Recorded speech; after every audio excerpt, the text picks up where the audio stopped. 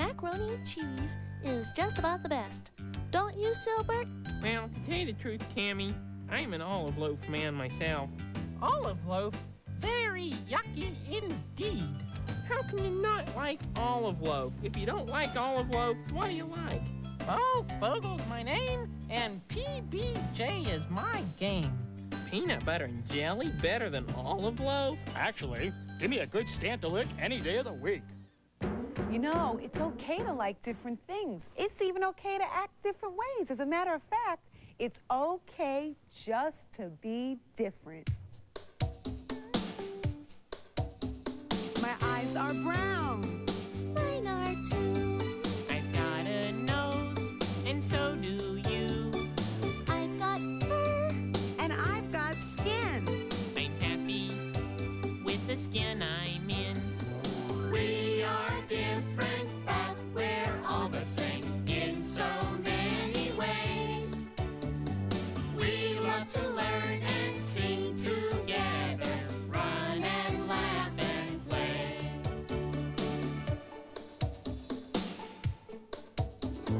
My hair is brown.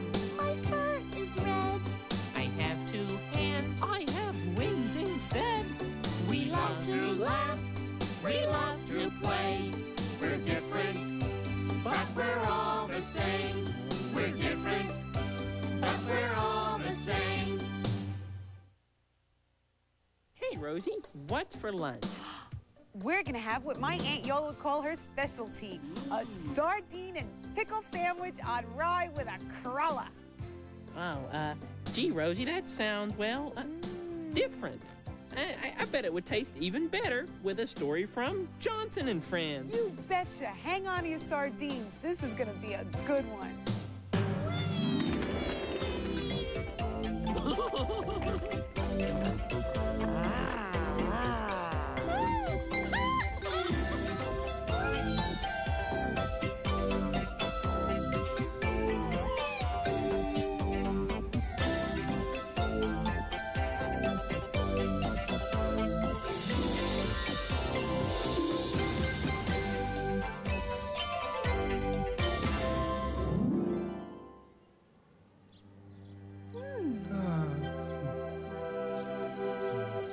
Every spring, the sparrows built a nest in the tree just outside Michael's bedroom window. And every spring, the toys gathered on the windowsill to watch the sparrows lay eggs and watch the eggs hatch into baby chicks. The sparrows are back. I can't see them. If you climb up on the windowsill, you can. It's too high. Tell the birds to build their nest lower down so I can see them. We can't do that, Squeaky. But that's not fair. I want to see them. Careful, McDuff. Squeaky's going to throw one of her famous tantrums and scare the birds away. I want to see the birds. Oh, we'll have to play with her. Squeaky, do you want to play a game? Yes, please, but only if I can win. Oh, we'll let you win, Squeaky. Well, you better, or else there'll be trouble. Oh. Oh, Now we'll miss the birds building their nest. yeah. Happy nest building, birds. I wish Squeaky would grow up. And so Diesel and McDuff played games with Squeaky and let her win, like they always did. Good shot, Squeaky. Yeah, right. 1 million points to Squeaky and 1 point to McDuff and me. You win, Squeaky. Oh, so that means I'm the best in the bedroom, doesn't it? Yeah. Yes, you're the best, Squeaky. Goody. Yeah. She's the best pain in the neck in the bedroom. You're right there, McDuff. That's for sure. Well, my. Is that how they do it? Look, everyone. The sparrows have arrived. They're building their nest. We already know that, Johnson. And you missed it all? Squeaky made us play a game. Oh, and I bet she made you let her win. She sure did. The trouble with Squeaky is, once you let her win, she never lets you forget it. And if you let her lose, she throws a tantrum. Well, she's still very young. I think it's about time she started growing up. Oh, she'll grow up one day. Meanwhile, if I were you two, I would just keep out of her way. Although Johnson's words were very wise, Diesel and Macduff found it hard to keep out of Squeaky's way because she followed them everywhere. Hurry, Macduff! I can feel Squeaky squeaking around this room somewhere. I hope this breeze doesn't wreck the sparrow's nest. Oh, wow! What are the sparrows up to now? They've laid some eggs, Diesel, and one of the sparrows is sitting on them. Oh, great! When they hatch, there'll be baby birds outside our window. Oh, blithering blazers! You silly robot! Aren't you ever going to grow up? Is Squeaky bothering you too, Alfred? Oh, well, since I'm a hot water bottle, she's taken it upon herself to water me, and consequently I'm wringing wet, and my baked bean sandwich mattress is all soggy. Oh, there's a strong breeze today. Lay it on the windowsill. It'll dry soon. Oh. Oh, let me hang it out for you, Alfred. Oh, no! You stay away from me, you rampaging robot! Don't you touch my things! Oh, that's not fair. I just want to help. As Diesel had suggested, the wind dried the mattress in no time at all. But unfortunately, the tree outside the window was taking an awful beating, and so was the sparrow's nest. During one particularly violent gust of wind, the worst possible thing happened. The birds lost one of their eggs. Unfortunately, Squeaky was the first toy to find it. Oh, goody, a ball. I'll see how good it can bounce. No, Squeaky! Don't bounce that ball! Yes, Squeaky, that's an egg, not a ball. There's a baby bird inside. Wow, a baby bird? Drop it in my flatbed. It will be safe there, and I'll put it somewhere warm where it can hatch. Oh, no, it's my egg, and I'll hatch it.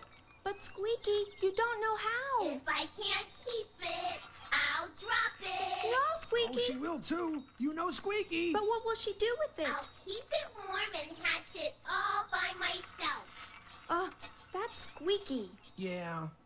So Squeaky ventured off to keep the egg warm and try to hatch it. Macduff and Diesel kept careful watch from a very safe distance because Squeaky wouldn't let them anywhere near the egg. What's Squeaky up to, Macduff? I wish she'd let us see the egg up close before it's too late. Too late for what, Diesel? Oh, you know Squeaky. She'll lose interest soon and smash it. After all, that's what Squeaky's like. Oh.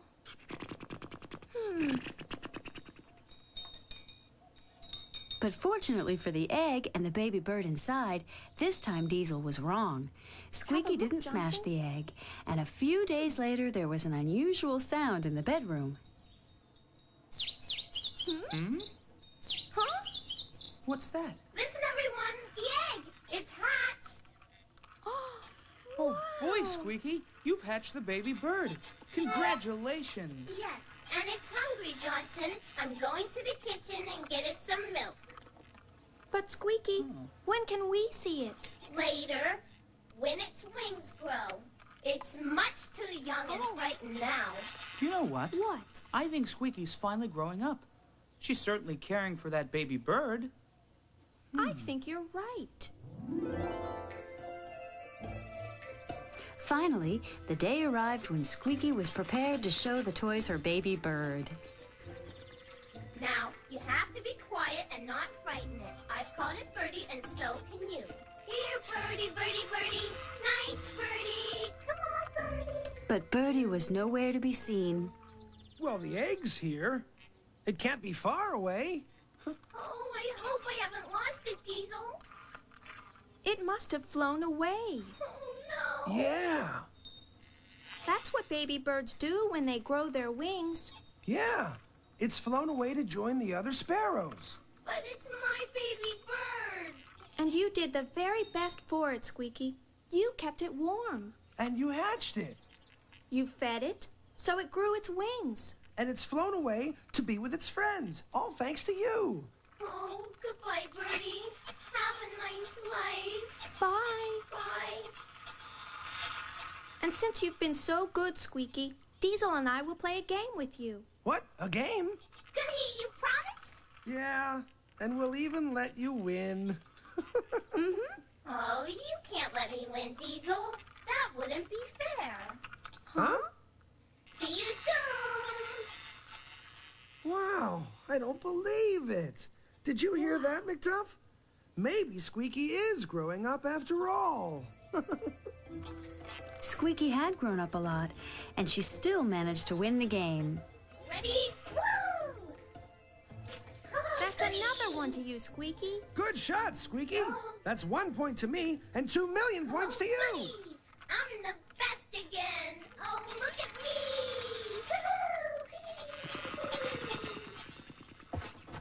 Diesel, I thought Squeaky told you not to let her win anymore. I didn't let her win. She did it all by herself. Oh. Squeaky's a winner at games after all.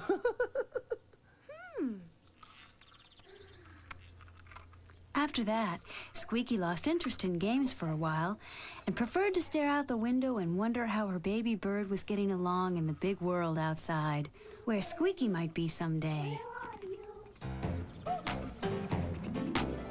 Come on, Johnson. Okay, here it comes. Ready? Go! Toys, wonderful toys, great things for girls and great things for boys. Toys made of metal and plastic and wood. All sorts of toys, so special, so good. Toys made of metal and plastic and wood. All sorts of toys, so special, so good.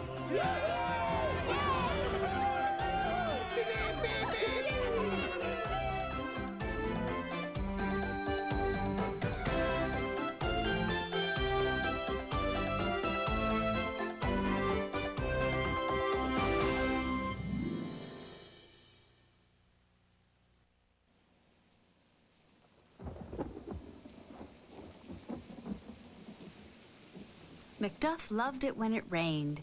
She'd stand by the window for hours watching the raindrops fall from the sky and listen to them pitter-patter against the window pane, thinking curious, wonderful thoughts about the world outside Michael's bedroom. It's still raining, Johnson. Mm-hmm.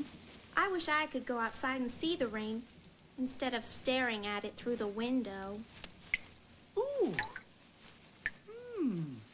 I think you'll get your chance, McDuff, and you won't even have to go outside. Oh, an indoor raindrop. There must be a leak in the roof. Wow. Well, what are we going to do with all this water, Johnson?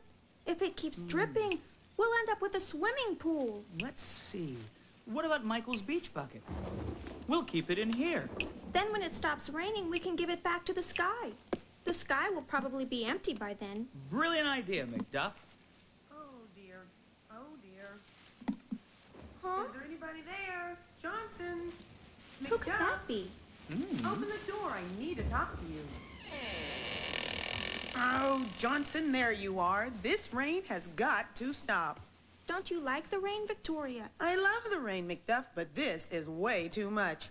If it doesn't stop raining soon, there's gonna be a flood. A flood? Yeah, we had a flood in this house a couple of years ago. The water came inside, it ruined the carpet. Everyone had to leave the house until the flood was over. Oh, no. Do you think they'll have to leave the house this time? Mm-hmm. They're already packing. Michael and Melissa are only allowed to take one toy each. I thought I'd better warn you. Melissa's taking me. Oh, there she goes now. I gotta go. Good luck. See you, Victoria. Bye. Water in the hallway? Up to the baseboard? We're all going to get wet. Yes, all of us, except whoever goes with Michael. But you're Michael's favorite toy, Johnson. You should go. No, that wouldn't be fair. We'll have to have an emergency meeting.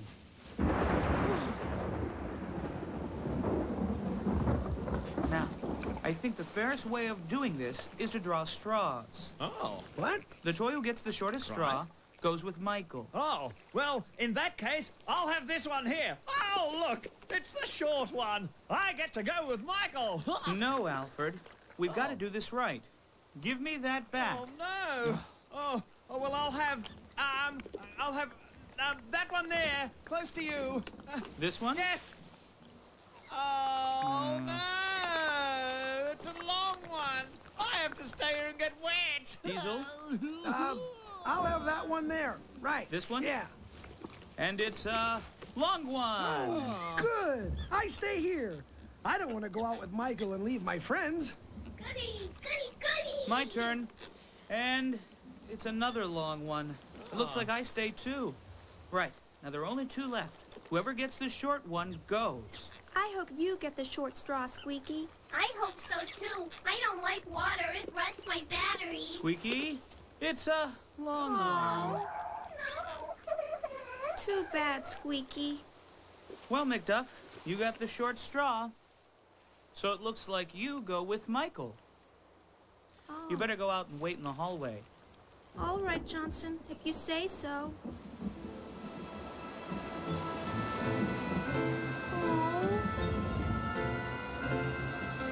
As Macduff glided off to the hallway, she wasn't sure whether to be glad or sad that she was missing out on the flood.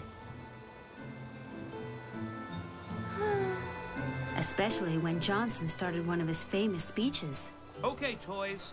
We don't know whether this flood is going to happen or not. No. We can't look after the whole house. Oh, no. But this is Michael's bedroom and our home. Here, here. We've never let a flood in here before, and I don't see why we should now. Oh, no. We don't have sandbags, but we've got pillows and other things. Yes. Now, all of you, who wants to help fight the flood? Me. I'm with you, Johnson. And me too, sir. Good. Then find whatever you can and meet me by the door. Yes, sir. Squeaky. This flood is really scary, isn't it? I think the short straw was really meant for you. No, I picked a long straw. Yes, but whoever goes with Michael has to look after him, and that's you. You're the strongest toy in the bedroom. I am? Besides, you won't be much help in this bedroom if your batteries get wet. I think you should go with Michael, and I'll stay here. Please? Oh, thank you, McDuff. Oh! See ya. Good luck, Squeaky. So Macduff stayed behind to help save the bedroom. Ha!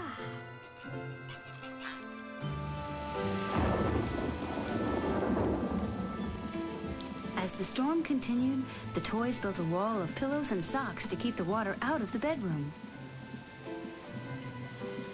I'm glad you stayed, McDuff. So am I. I couldn't leave my friends, Johnson.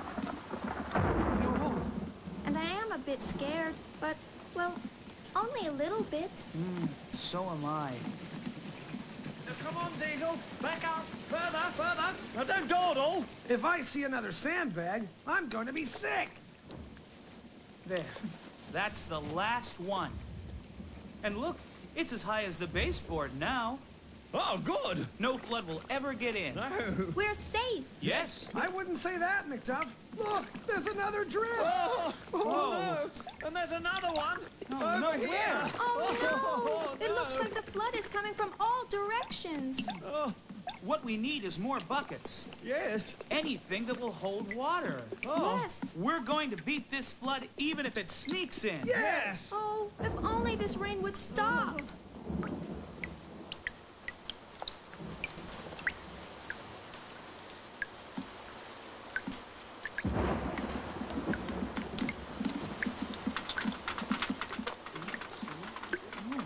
I've never seen so many drips. No sign of the flood yet, Johnson. No, the hallway's still dry. The hallway might be dry, but Michael's bedroom won't be soon. Look, this bucket's almost full. Oh. We've got to empty the bucket. But where do we put the water? We could dump it in the hallway. But it might ruin the living room carpet. It might. I can drink it. Huh? Water is like mother's milk to me. How much can you take? Well, how much have you got?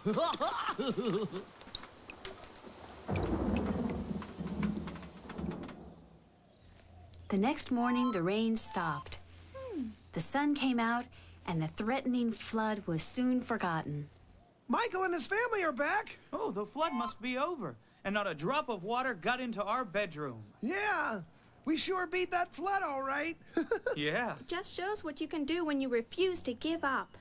I wish we'd saved a bit of that water, though. After all that work, I'm thirsty. Look, Even my radiator's dry. Oh, no problem, Diesel. We've got all the water in this bedroom we'll ever need. What? Alfred drank it.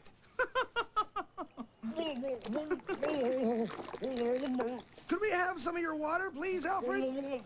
Sorry, Alfred. I didn't quite catch that. Could you please speak up a bit? Toys,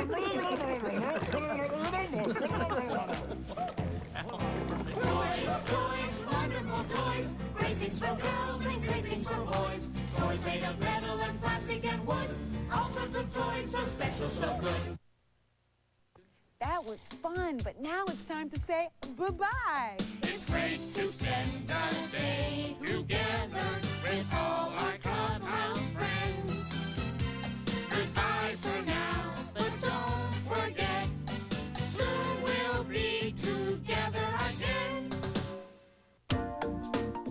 Hey, Toonsters, it's Babs Bunny. Join me and my buddies at Acme Lou for so much fun you'll laugh yourself silly. It makes me laugh just thinking about it.